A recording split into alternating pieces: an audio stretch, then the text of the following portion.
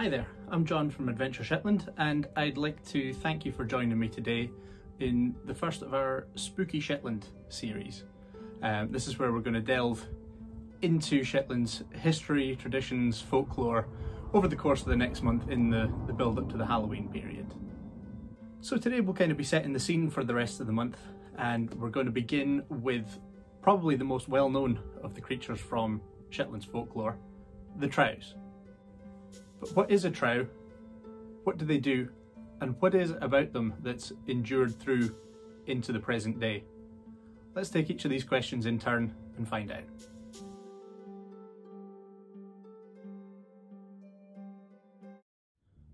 A Trow is the name given to a member of the race of Shetland's hill folk, and they're fairly analogous with the Norwegian Trolls, although with a few key local differences. They're often referred to as the Grey Folk due to their attire and appearance. They're kind of a bit melancholy and sad a lot of the time. They're also referred to as the Peary Folk because they're quite small in stature. We'll come on to that again shortly. They're also quite often referred to in literature sources as the Good Folk, out of fear of causing them offence, because that would certainly bring reprisals with it. But again, we'll discuss that a bit later on.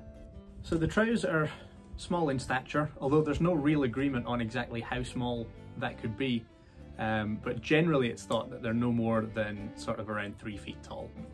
Generally they'd be dressed in grey or sometimes shades of green and brown, depending on the stories and the tales that you listen to, hence the name of the Grey Folk that we've spoken about before.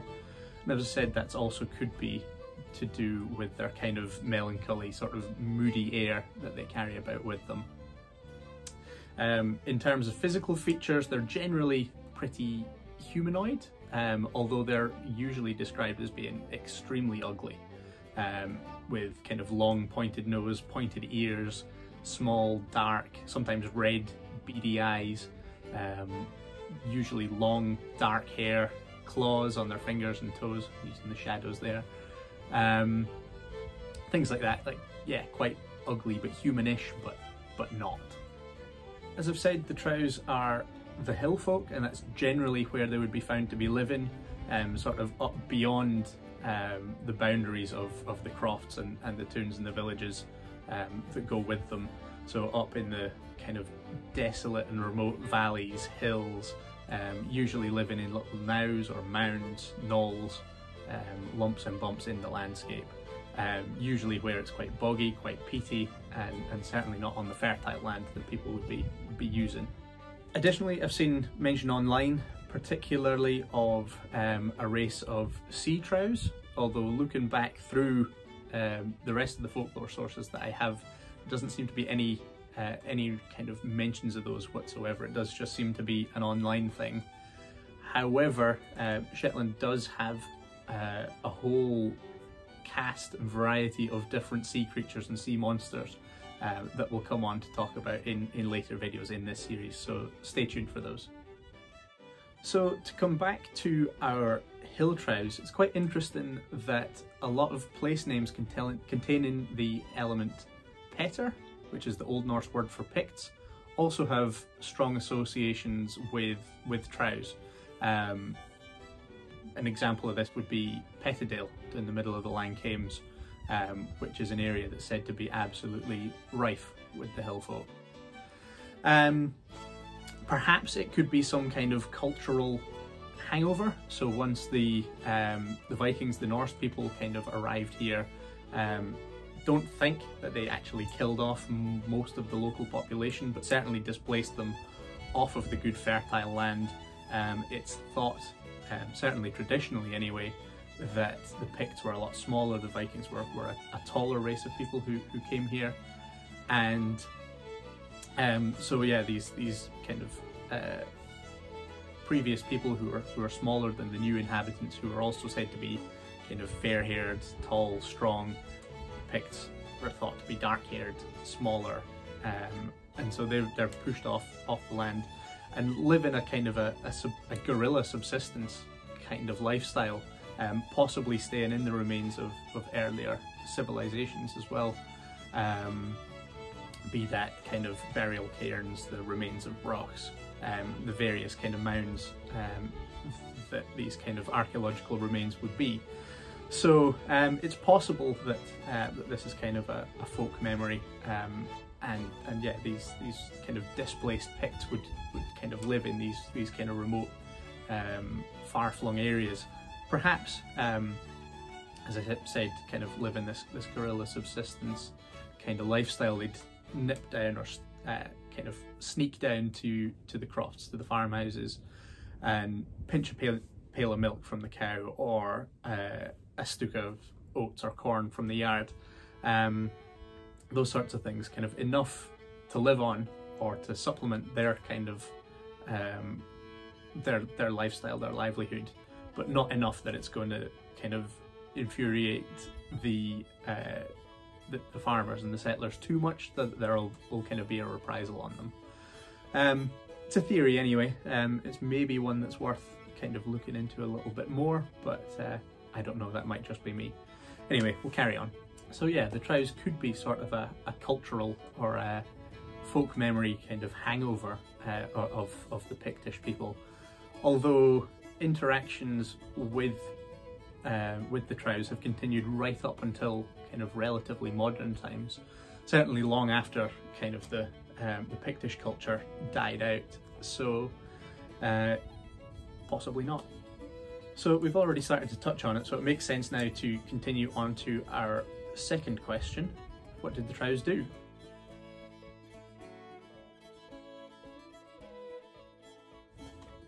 So by and large, Trow behaviour kind of seems to be dictated by how well or badly they've been treated by people, whether that's deliberately intended or otherwise. If a Trow has been perceives that they've been treated badly by a person, then they will respond in kind. They can be very malevolent, outright evil sometimes even, but generally they'd be described as mischievous rather than having a full-on kind of ill intent. Yeah, they'd kind of be more likely to enjoy a prank on a person, removing something that they want to use at a particular time rather than causing them outright harm. And equally on the other side of the coin, they can also be quite generous to people, particularly if a person has helped them or done them some other kindness. So the Trows are largely regarded as thieves, and they'll pinch anything from the aforementioned pail of milk, usually taken directly from the udders of the cow, but they take everything right up to people, whole people. Usually they tend to favour children or brides, or also mothers in or just after labour and childbirth. And quite often they would replace that person with a stock or a changeling, quite often described as being made out of wood, certainly lacking the kind of the vigour and the vitality and sort of the essence of the original person that the Trows have taken away with them and subsequently replaced. It's not just whole people that they take though. Sometimes they just take a limb. If a person has gone lame or something like that, then it could be said that the Trows have taken the limb and replaced it again with a wooden stock. So quite a common kind of feature in the folklore. The Trows also have a real greed for silver. It's something that they can't resist, really. Interestingly though, they can basically take whatever they want from humans, so long as they don't steal from other Trows. It's a big no-no in Trow society, surely. There's a story from Unst which tells us of a young Trow who's found wandering around near the Loch of Watley, crying and moaning all the time because he stole some silver from another Trow. He couldn't resist it, and he got banished from returning back to his kind of Trowy underground lair, and was forced to kind of wander around aimlessly, lost and without a home. So there are a few ways to kind of protect yourself from the Trows. The Trows are deathly feared of iron or steel, so carrying a good knife or even a pair of scissors or something with you is a good defense against them. It's also said that if you're surrounded by Trows but you have your knife with you, you can trace a circle in the ground around you, and the Trows won't ever be able to cross that circle. They'll actually be repelled by it, so you'll be safe until daylight comes.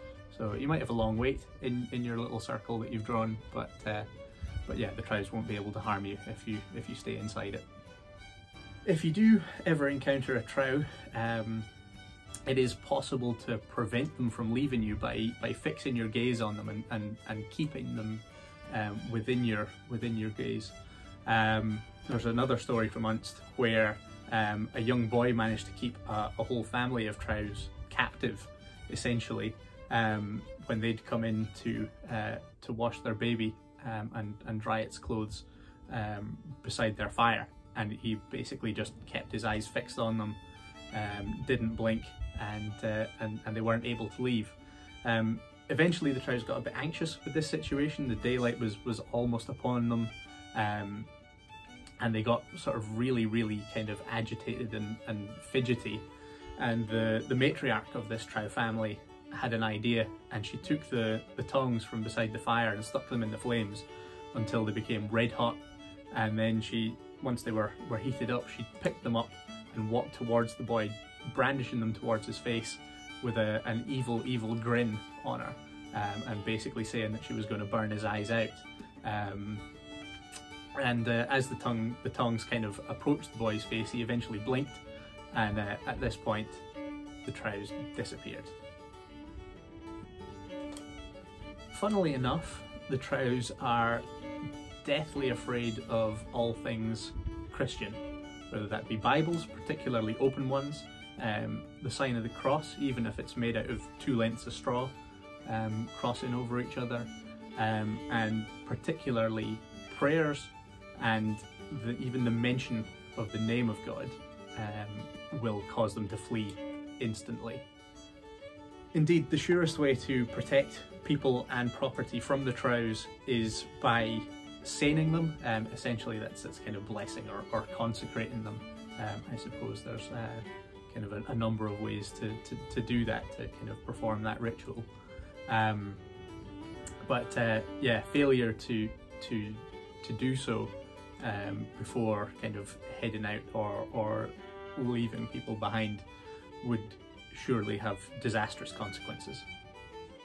Of course, in absolutely no way are these stories just ways to get the general population to come around to the idea of being good Christians. Often the Trows required the services of particular people, or people with particular skills. One of these groups of skilled people were midwives, and human women particularly with skills in that area were often taken by the Trows to supervise Trowy births. Generally speaking, they'd be treated well, and kind of if all went smoothly, then they'd be returned to their normal human life without any problems. But this goes for all persons kind of who've been invited into the Trows' habitations. If they accepted any of the Trowy food or drink or other hospitality, then they were doomed to stay there. They couldn't leave, they couldn't return back to normal human life.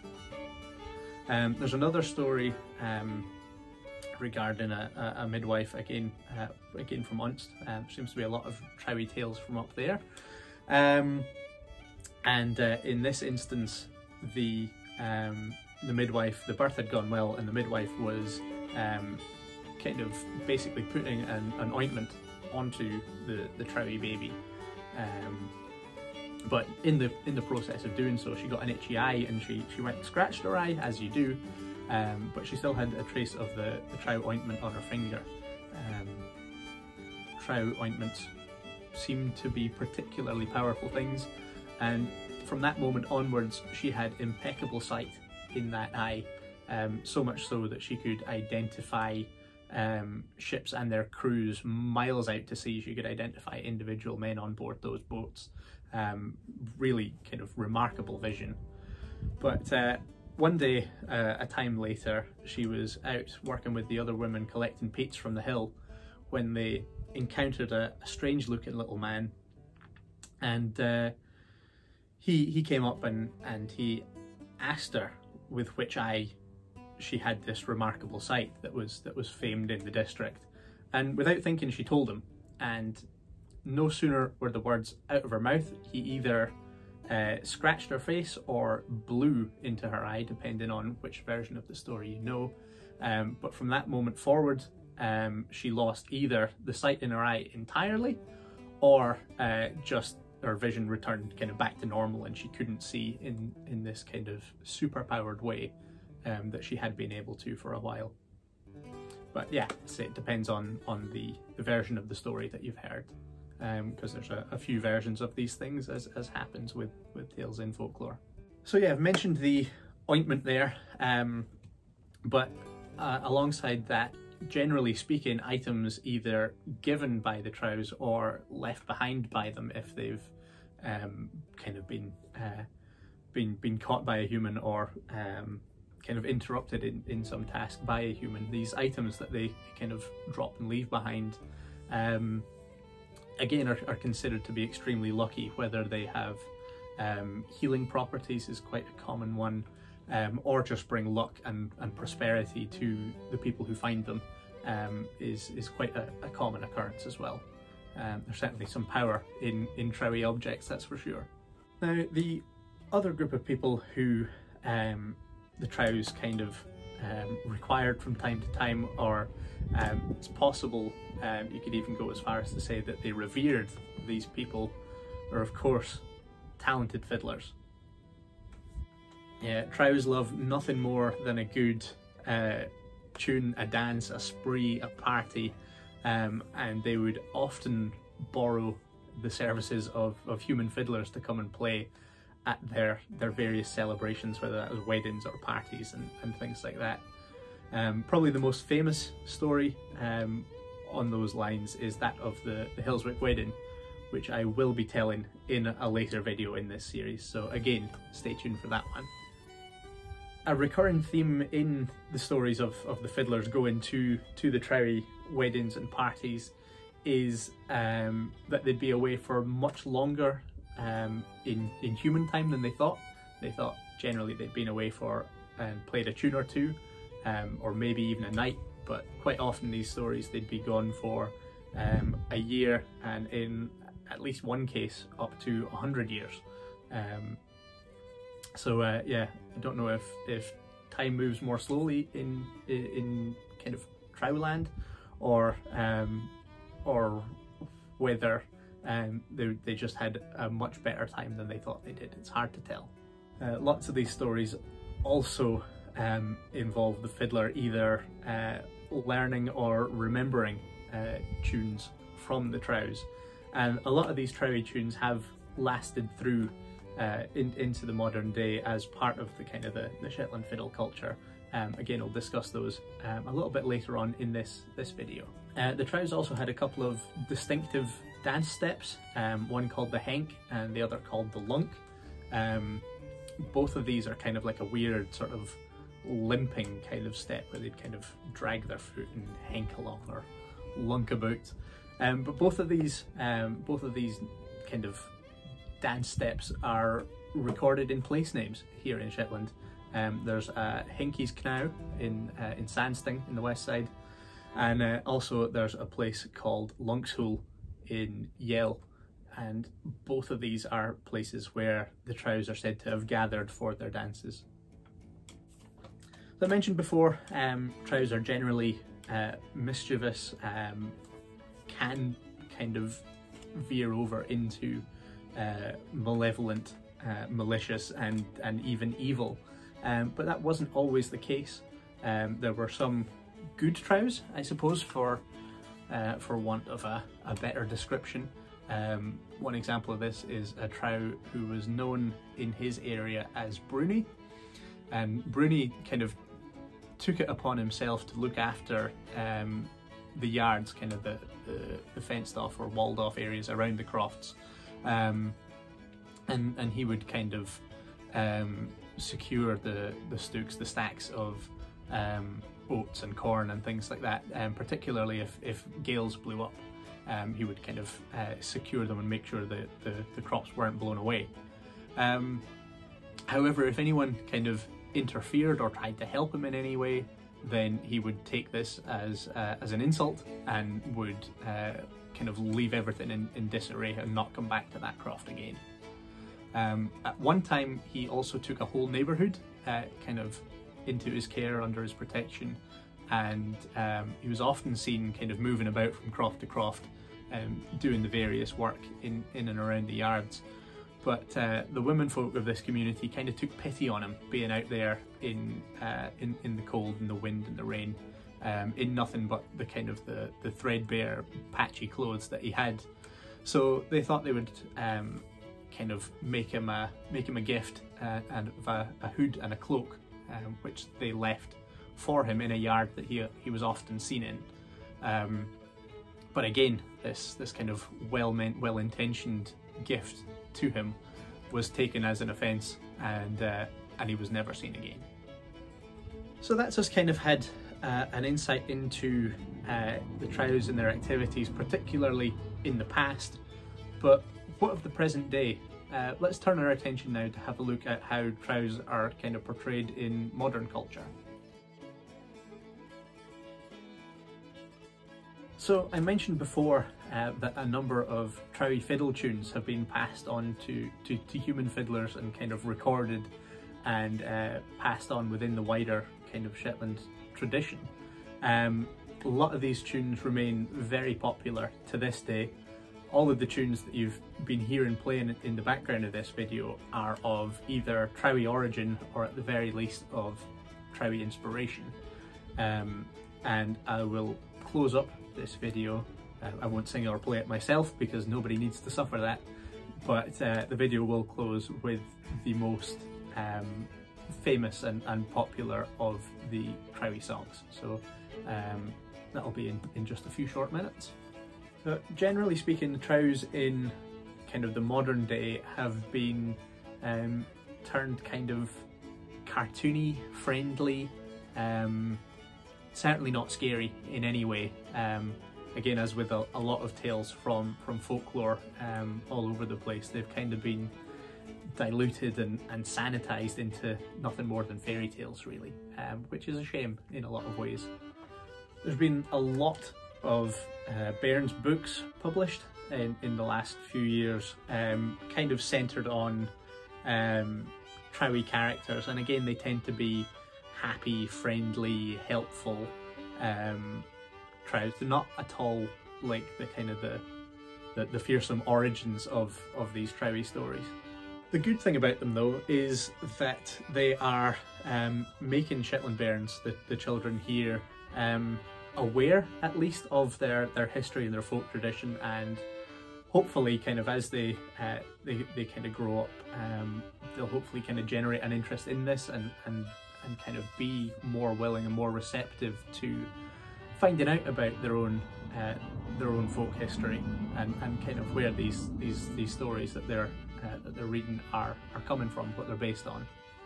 Along similar lines to the children's storybooks, there's been a few Trows that have kind of cropped up in various areas around the Isles where the Trows are said to have frequented, or where they do frequent maybe even. But in places like the Langhames, at Orbister in North Maven, and also in Mucklerow, I've seen a few. People have placed a few Trows kind of by the roadsides or at places where people might spy them, might see them as they're making their way through. Obviously they are just gnomes and dwarves, but I think they're really good fun, and it's a nice little nod to our traditions. Now, there are absolutely loads of traditional stories about the Trows. Again, I've said already that I'll tell a few of these in a later video in this series, which I'm personally really looking forward to. I hope you are too. But in addition to kind of the traditional lore and these new or more modern children's books that we're seeing, in 2007 the Shetland Folklore Development Group published the Book of Trows, which is kind of a more academic take on the subject, and kind of trying a place to kind of collate all of the known information that we have about Trows and Trowie stories and those sorts of things. I don't think it's in print anymore. It's quite hard to find, but it's well worth a look if you can source a copy. So yeah, I'm going to wrap up the video now with one of my favourite poems. It's in Shetland dialect. It's about the Trows. It's called Eence Upon a Time, and it's by the poet Vagaland. I'll post a transcription in the description below. I'll also put a translation guide for some of the words down there, because as I said, it is in Shetland dialect, so some of it might be a little bit hard to understand, but I'm sure you'll get the gist. So yeah, the poem goes like this. Auld Minnie tells some fearsome stories. She says the Trows come out at night to wander round about the houses fae dayset till the morning light. She says they wait out by the brigsteads to tak bad bairns awa some place. The warst of them is Peaster Leety, Terry Mittens and Cruncher Face. My mammy says it's just a story, like what's it o' the fairy tales.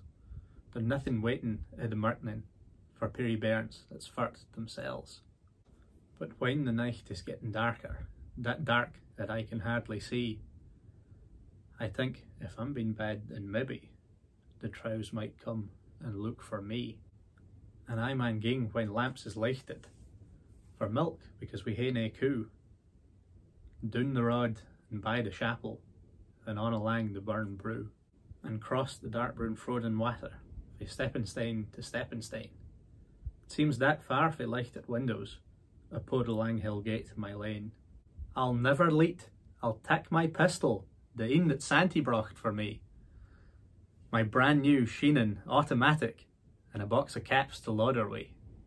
I'll load her up and tak my blinky, then I can travel ony place, cause I'm no fairt for Peaster Leety, Terry Mittens or Cruncher Face. So there we have it. That's Eence Upon a Time by Vagaland, who is my favourite Shetland poet. I hope you enjoyed that, and I hope you've enjoyed the rest of this video too. I know I've enjoyed kind of sharing this first delve into Shetland's history and culture and folklore with you, and yeah, so we'll be continuing this series over the next few weeks as we kind of build up in towards Halloween.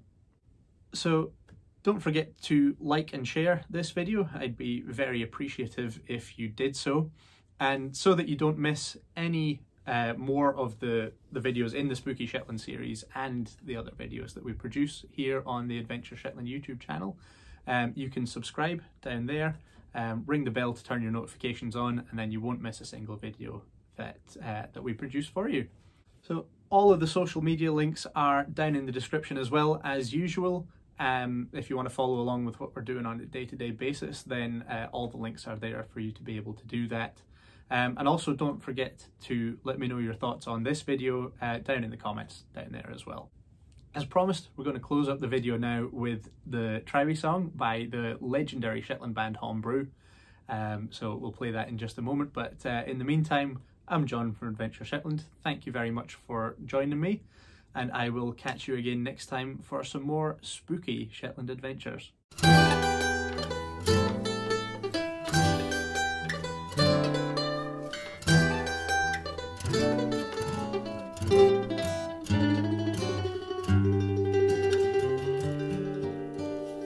They a pretty lot across the hill, there runs a Trowie bun, and folk that wander there at night see Trows at every turn.